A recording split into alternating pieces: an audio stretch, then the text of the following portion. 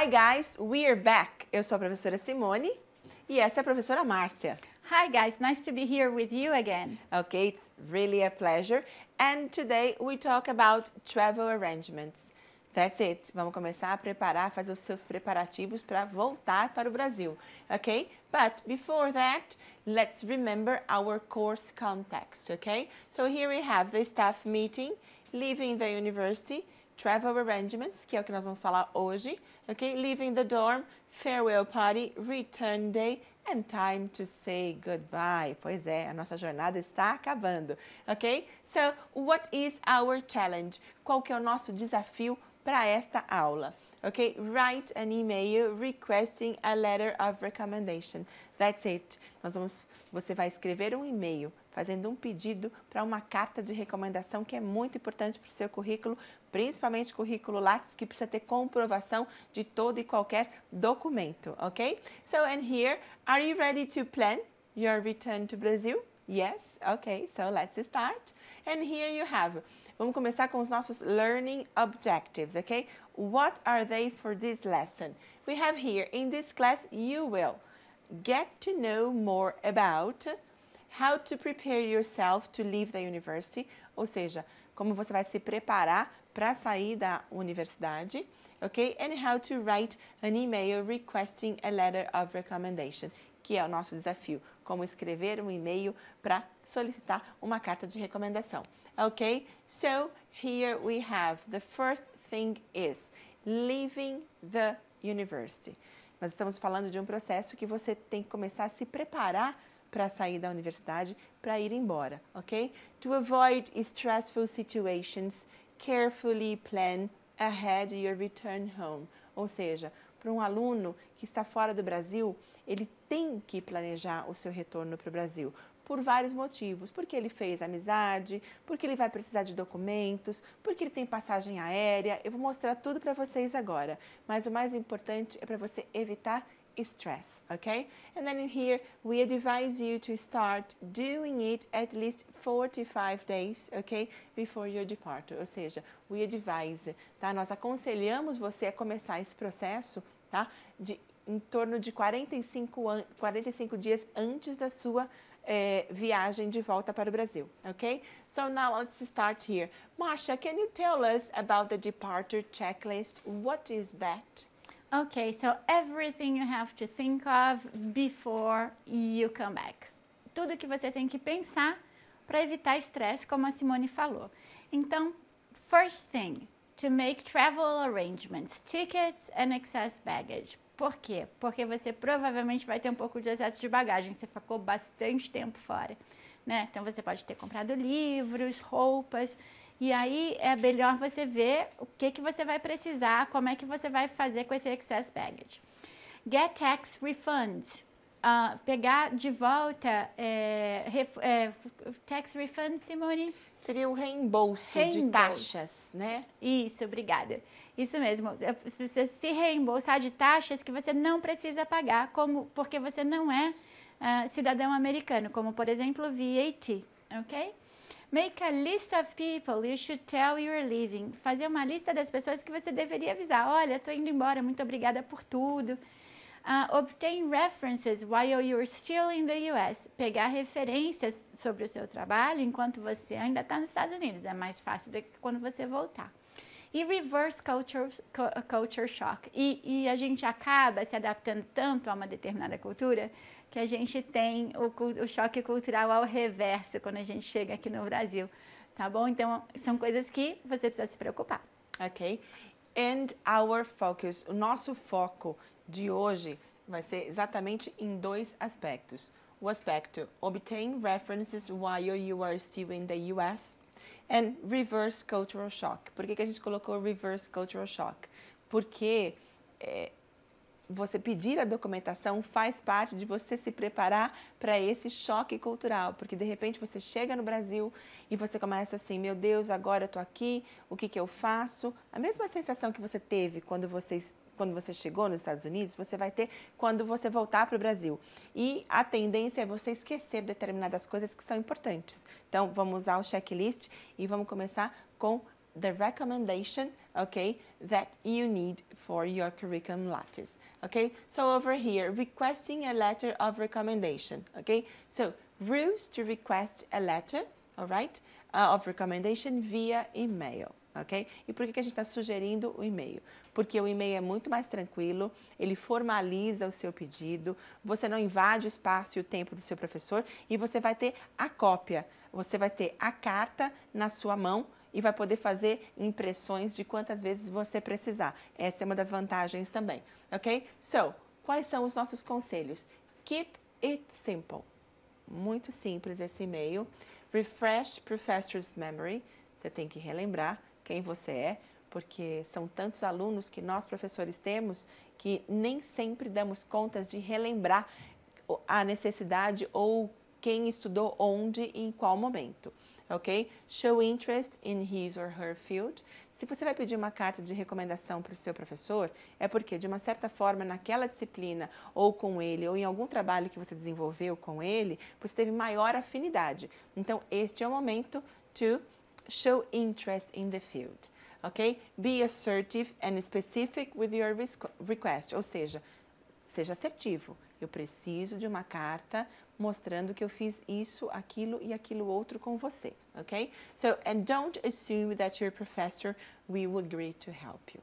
Esta é uma realidade que pode até doer um pouquinho, mas ela existe, tá? Nem todo professor vai oferecer uma carta de recomendação ou terá disponibilidade para. Então, você vai pedir, mas também conte com a possibilidade de não receber, ok? So now let's start here with the email structure. Márcia, can you show us the email structure? How can we write, okay, the email to our teacher? Okay, so the email structure is the address, first of all. Okay, so the address of to whom you're going to send it, o endereço do professor. Então, e onde você pode conseguir isso? Você pode conseguir esse endereço no site da universidade. Normalmente, todos os sites das universidades têm o endereço do seu professor, de todos os professores. Then, an introduction, refresh their memory, that is, my name is Dear Dr. Carl. My name is Simone Ramos and I am a junior majoring in biology. I took your microbiology course in October 2016 and finished it with an A in the class. I was wondering if you'd be able to write a recommendation letter for my future applications in Brazil. Essa é a sua introdução.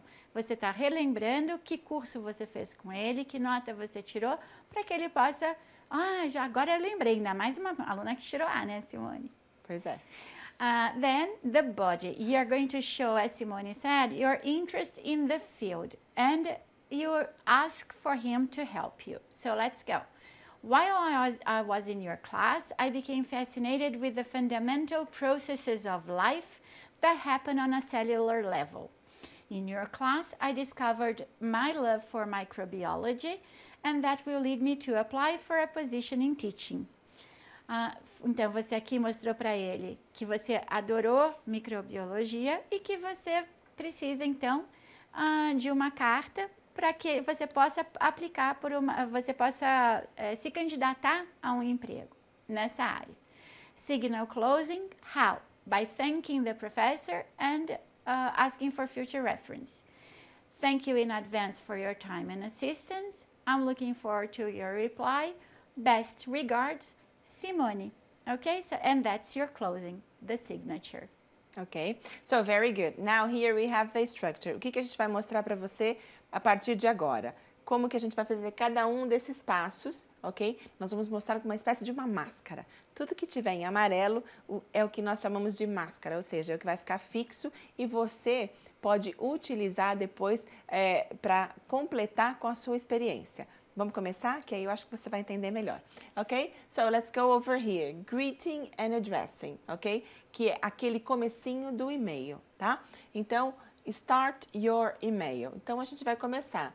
Greeting, tá? Né? Que, na verdade, é uma espécie de um cumprimentar, mas você vai colocar prezado fulano, prezado cicrano, ok? So, here we have Dear Mrs. Ramos or Dear Professor Ramos. Or Dear Dr. Ramos. Se você observar, nós utilizamos sempre o último nome, ok? Nós já vimos em aulas anteriores que quando a gente vai fazer referência à pessoa, essa referência sempre pelo sobrenome. E aqui nós temos ou professor ou doutor, caso esse seja o título do seu professor, ok? So, Márcia, can you tell us about the introduction? Sure, it is where I'm going to introduce myself, onde eu vou me apresentar. My name is Katherine, this is Katherine. Refresh their memories. You may remember me from. Essa frase vai ficar sempre fixa para você.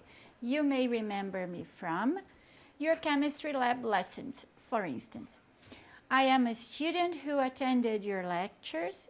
I hope that you remember me as a keen and conscientious student. Ou você pode falar assim, espero que você se lembre de mim como um aluno que estava sempre com muita vontade de aprender e que fez tudo com muito cuidado. Okay, so here we have the mask. My name is, or this is, e aí você coloca o seu nome, tá? You may remember me from, e aí você completa.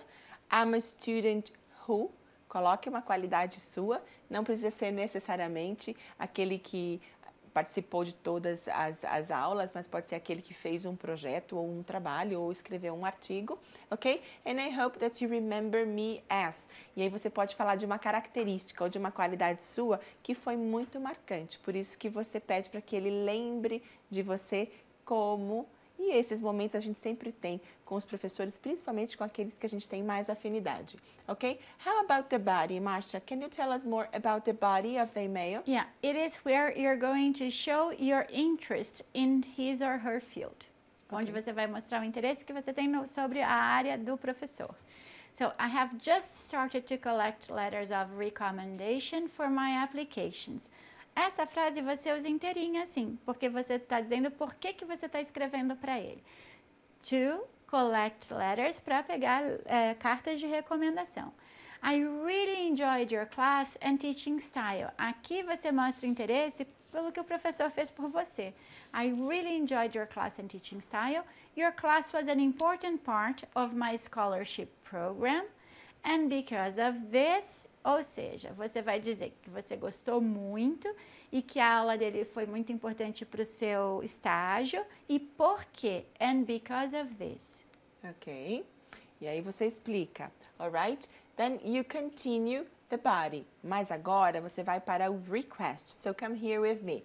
I decided to start by asking you if you could write a letter of recommendation for my future application, ok? Então aqui você vai manter esse começo e na verdade essa ideia de if you could, você dá uma possibilidade, é uma sugestão, é uma maneira muito mais polite de você pedir algo do que você mandar, né? Faça, não. Estamos pedindo uma gentileza, ok? So I decided to start by asking you if you could. And then you continue. I was wondering if you could. É uma outra maneira de você também fazer a mesma solicitação, tá? Só que você usa uma outra expressão.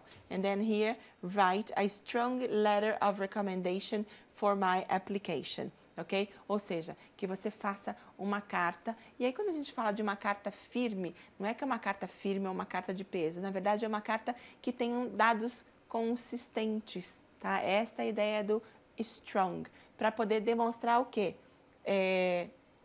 As suas habilidades, né, as habilidades Simone? E como vocês trabalharam juntos, that's it, ok? So, and here, how about the signing and closing, Márcia? Okay, then you're going to thank the professor for the help for the letter, ok? Vai agradecer pela carta. Então, thank you for taking the time to consider my request, ou seja, obrigada por dar atenção ao meu e-mail em primeiro lugar. Thank you for your time and assistance in the matter. Obrigada pelo seu tempo e ajuda. E thank you once more for your help in this matter. São 3 maneiras que você pode fazer o seu thank you. E você vai escolher a que você acha que se adequa melhor àquele professor em particular. Future reference, I look forward to your reply. I look forward to hearing from you. E esse I look forward, eu estou ansioso por uma resposta, né? E aqui, olha o to de novo. Lembra que a gente falou na aula passada sobre, será que o to é preposição? Será que o to é infinitivo? E se for uma preposição, ele precisa de um ing no verbo? Olha ele lá. I look forward to your reply. I look forward to hearing from you. Ok? Porque to aí é uma preposição. That's it. Okay. So, and here we have the closing. Okay? The closing is a very important part. So, we have here yours sincerely, tá? Você pode terminar com cordialmente, né? Normalmente uma tradução mais parecida. E aí, por que tem aquele BR? Yours sincerely é mais britânico. Ou você pode terminar de uma maneira mais americana, ok? Sincerely yours, ok? Sempre com a vírgula. Best regards, kind regards. Todos eles, vamos pensar um pouquinho no nível de formalidade, do primeiro para o último, um nível bem mais formal, tá? Mas o best regards e o kind regards também determina uma certa formalidade, ok? E aí você assina o seu e-mail, right?